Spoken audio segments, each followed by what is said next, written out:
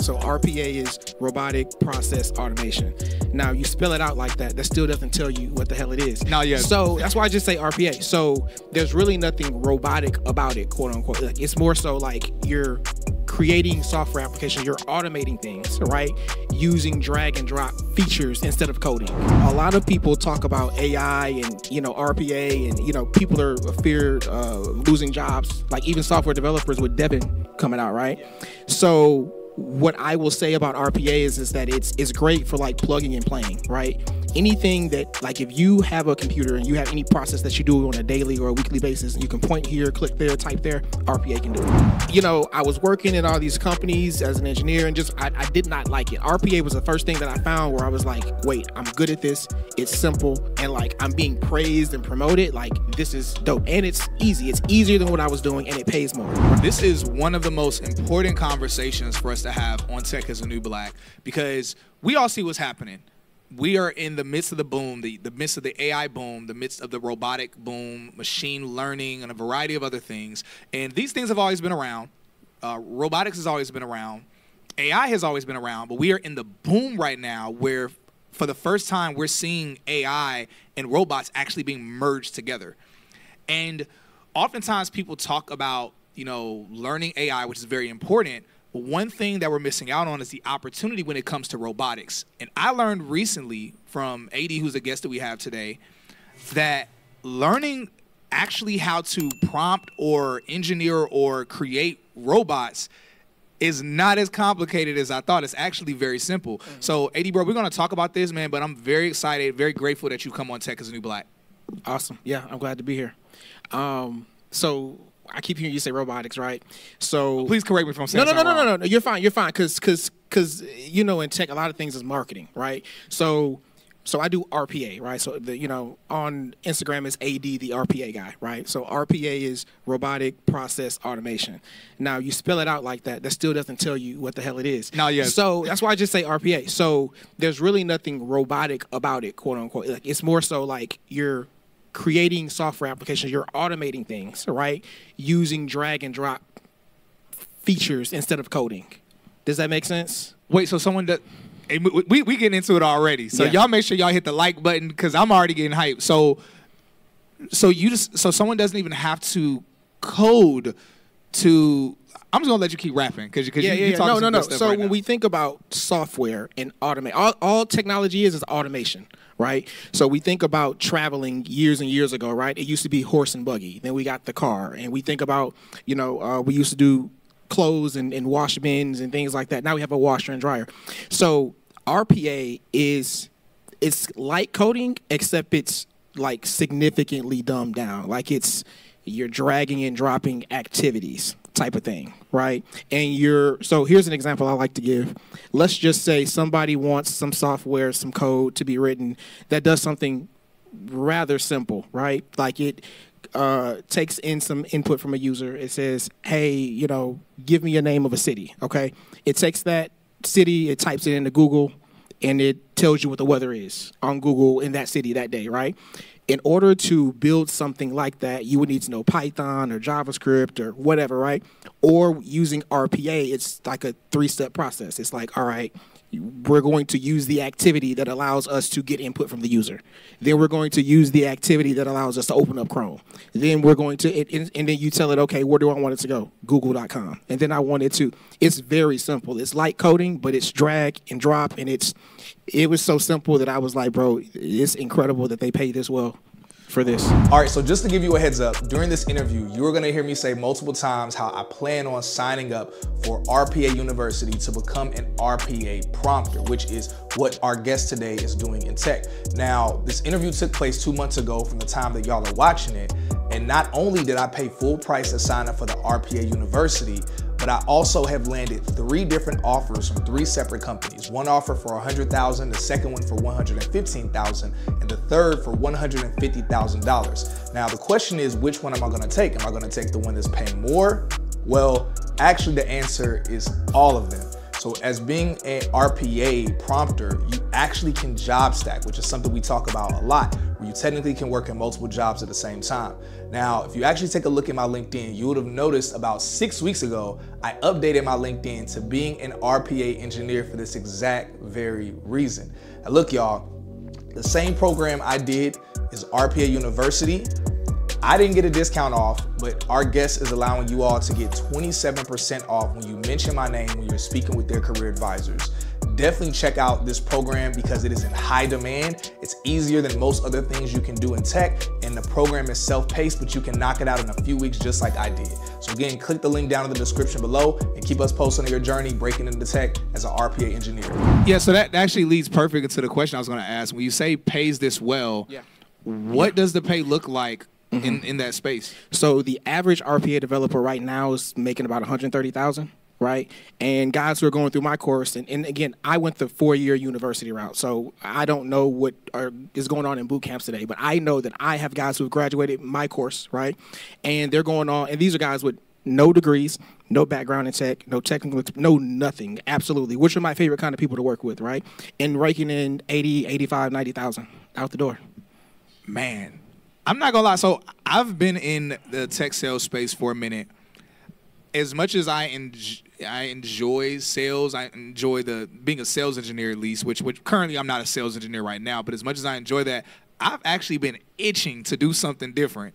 And I've been trying to think like, yo, what do I want to do that's different? I want to do something that's more technical, but I personally don't have the time, the energy, or really the desire to learn all of the ins and outs of more technical components. It's like, yo, I want to do something that's on the more technical side, and I want to get that bag in tech, but I don't want to have to do the year or 2 years of work that it takes to learn, even on a basic level, how to be an efficient developer. And so, bro, I'm not gonna lie, you actually, like, I'm not capping. You actually got me pretty excited about the idea of checking out your program. So people are starting out making that much. What's some of the highest salaries you've heard of those that is robotic processing automation? RPA. Just RPA. See, I was trying to be cool, and he was just like, bro, just keep it simple. Just keep it simple. I'm a simple guy. Just RPA. All right, so yeah, what's some of the highest salaries or earnings that you've heard of? You know, honestly, it's a small community. It's a very small community. So I'm based in Dallas. So small that I know most of the RPA developers in Dallas because I've worked with them, like alongside of them, right? So I don't know. I know the most I've seen. Now there's a developer, then there's like a solution architect, which is a little bit higher, but like the solution architects are pulling in so it's like per hour. If I've done the math correctly, it's like 180, something like that for the solution architects. And funny enough that you mentioned sales engineer. So this is when I got the idea. I was a sales engineer for an RPA company, right? And my job was to, it'd be me and the salesperson. We fly out to whatever location, right? And they're selling them or whatever. And they're like, hey, AD, we need you to build this little demo bot in the next 24 to 48 hours while we're here. And it's not something that you would put in production, right? It's something you just kind of throw together something really quickly to show them like, hey, this is simple, this is cool, and it works, right? And I was like, bro, like we're here for 2 days. So 2 8-hour days, 16 hours, right? The work could be done in like an hour or two, maybe 3, 4, right? I'm like, this is simple. This is ridiculous. And so that's when I started realizing, okay, I think this is simple enough that I can teach it to someone else.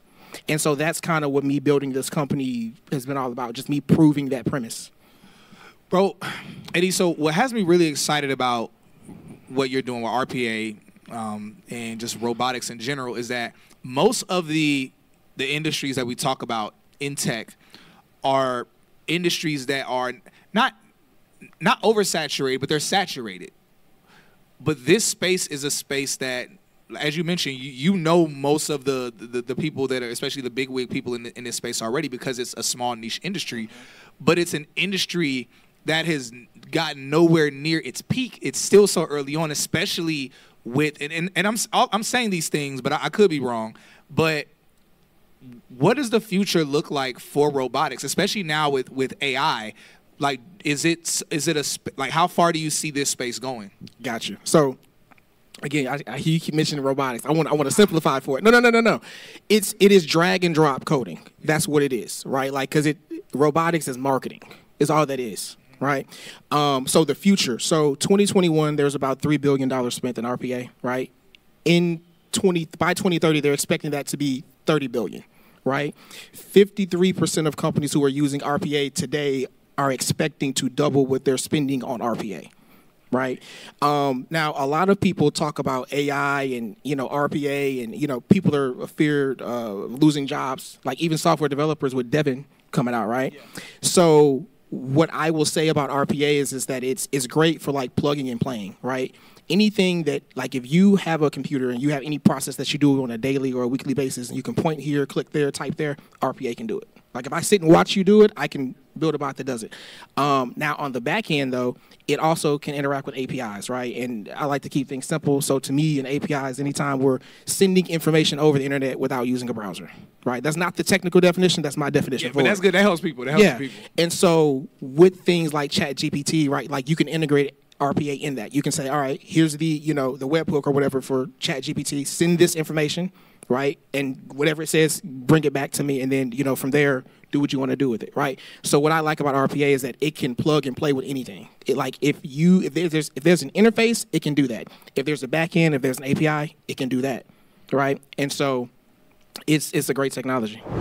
If you're looking to break into tech, scale in your tech career, or get networking, collaboration, resources, and more, I have something huge for you. Tech is the New Black is the largest tech career platform in the world. We've helped over 1,000 people break into six-figure tech careers and even more scale. But now we're taking it even further with our Techpreneur Discord community. This community offers high-level networking and collaboration with tech leaders, tech recruiters, and more through events, private streams, and daily group conversations. And if you're looking to break into tech, we don't just have all of the trainings and resources that you need, but we actually have partnerships with different companies that are hiring from within our community. So no matter your goal and your career, income, or business, the Techpreneur community was made for you. So text us or just hit the link in the description to join. Bro, that's incredible, man. Now, I'm honestly really excited about this because it's very rare. Usually when we have guests and we're talking about roles in tech or careers, again, it's usually a career where it's still going, but it's probably hit its peak already. Not that it's dropping off, but it's hit its peak already. But this is a space that has not hit its peak. It's growing, and it's going to keep growing because technology, I mean, we all see it. Let us know in the comments if you see what's happening when it comes to the advancements of technology. And just as he keeps saying, where, of course I keep saying robotics because of marketing, but at the end of the day, in order for any of these robots or systems or machines to do things, it is happening because the software is the brains of it. And where instead of needing a coder or a developer to have to code and develop everything out, like you mentioned in the simplifying way, the drag and drop of certain prompts that are in there, it's initially creating the brains, the personality, the operation for these machines. And so I'm excited, y'all. I'm nerding out right now. Let me know. I know you are. I know it's a few y'all in the comments that are some nerds too. Let me know because yeah, I'm a bit of a nerd when it comes to this stuff. Again, not technical. I'm not nerdy enough to want to become technical, but I'm a huge fan of what you're doing and just this space and technology in general.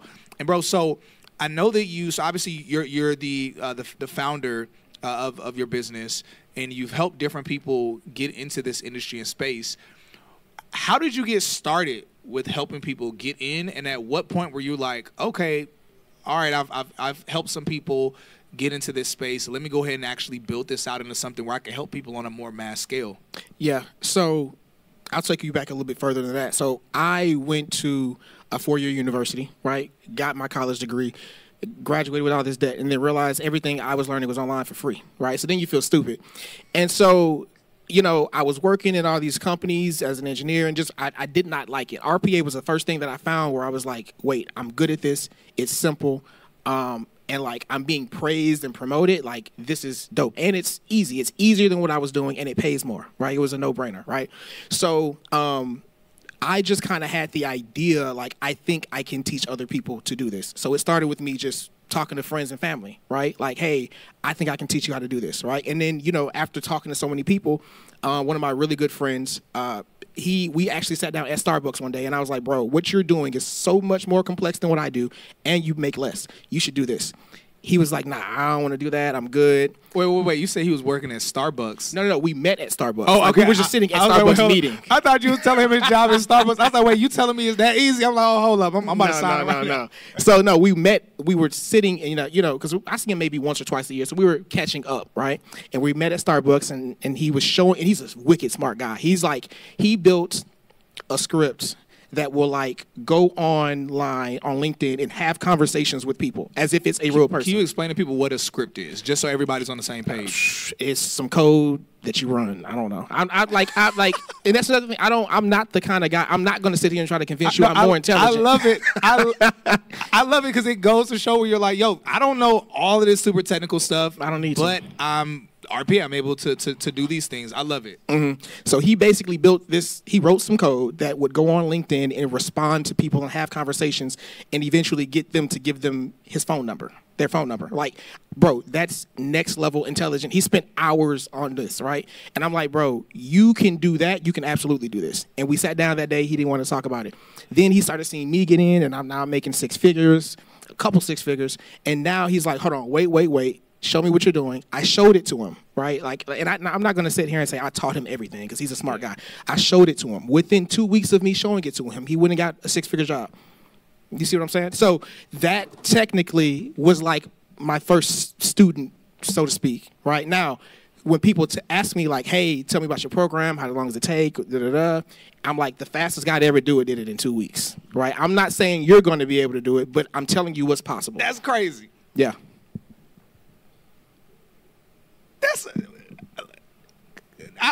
I'm not gonna lie, I haven't heard anything like that before. Like, y'all know, we've had a lot of testimonies of people breaking into tech quickly through our platform and through other platforms that we celebrate, but never within 2 weeks landing something, especially in a space like this. Bro, that's incredible, man. That's really incredible. Yeah, and he's killing it. He's crushing it. He's making over $250,000 right now.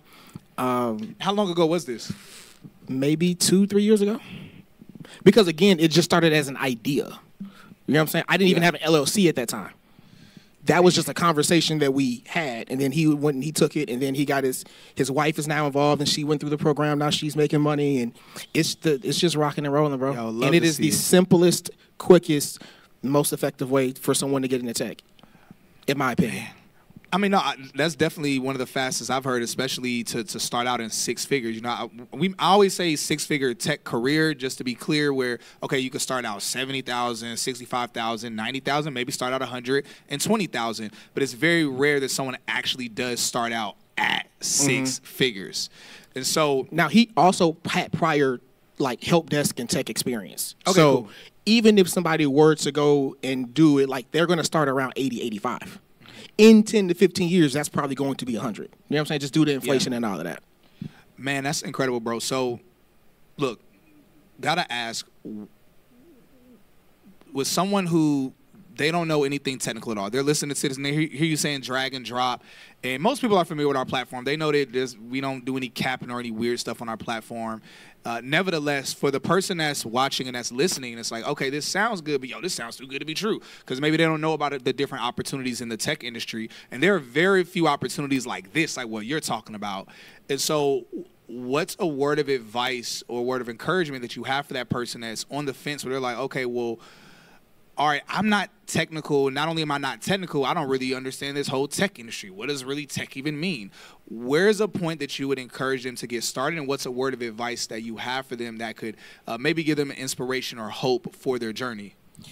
Okay, so you're familiar with Country Wayne, right? Oh, yeah, of course. I love Country Wayne. Yeah. So he had the interview he did with Shannon Sharp where he was like, hey, man, no one has a better interest in me getting ahead than me. So he's like, I'm going to always be my biggest investment. So I took that to me, like, I heard him say that, and I was like, bro, that makes so much sense. I'm in the point now where, like, I'm always going to hire a coach for anything I'm doing. I'm never starting from scratch. So the best way, and obviously I'm biased, come holler at me. Come send me a message on Instagram at the RPA guy. And because really what mentors and coaches do is they help simplify things for you, right? And tech is big, it's huge, it's vast. One of the things people say to me a lot is like, I'm not tech savvy. I don't know anything about tech at all. And it's a huge industry, right? So like your first mistake is trying to learn it all or think you need to know it all, right? I tell people you want to figure out a lifestyle you want to live, figure out how much that lifestyle costs, reverse engineer it from there, and then find you a career that allows you to do that. Yo, that's good. I love that. Yeah. Yo, so I have to interrupt this interview to give you all a major announcement of something that is going to really excite everyone and change the game. So Tech is the New Black is launching something entirely new that's called Techpreneur Saturdays. So Techpreneur Saturdays is a recurring, ongoing tech networking event that's going to happen multiple times in the city of Atlanta. We're going to bring out tech recruiters, hiring managers, professionals, tech influencers, investors, founders, and much more with DJ, drinks, food, all the vibes that you want as well. Now, Techpreneur Saturday is entirely free because Tech is New Black, we are actually paying for it out of pocket as a way to give back to people and truly help more people break into tech, scale in tech, and start your own tech businesses.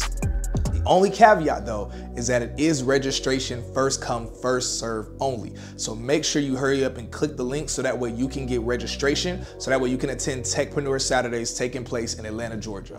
And then I just want to plug my guy, Charles. You can find him on Instagram. I think his thing is clean_reps. That guy's a killer. Like he is. I'm 30. I'm 32. That guy is killing it. He's in his 20s, making multiple six figures. He's helping guys do the same thing, like in cybersecurity. Now, if you check out my Instagram, I'm making fun of cybersecurity guys all the time. Don't tell me you did a cybersecurity boot camp because I'm coming for you. Because I, as an RPA developer, I've worked in a company and they shut the RPA portion down and they're like, hey, you're valuable. We want to keep you. We want to transition you to cybersecurity. Right. And I was like, all right, I'll try. I'll stick it out. I got multiple gigs. So I'm like, if I don't like it, I'll quit. Right. And so I sit down, I do a meeting and he tries to teach me the cybersecurity stuff. And I'm a smart guy. And my homie that I was telling you about, we work at the same company together at this point in time. He's a smart guy.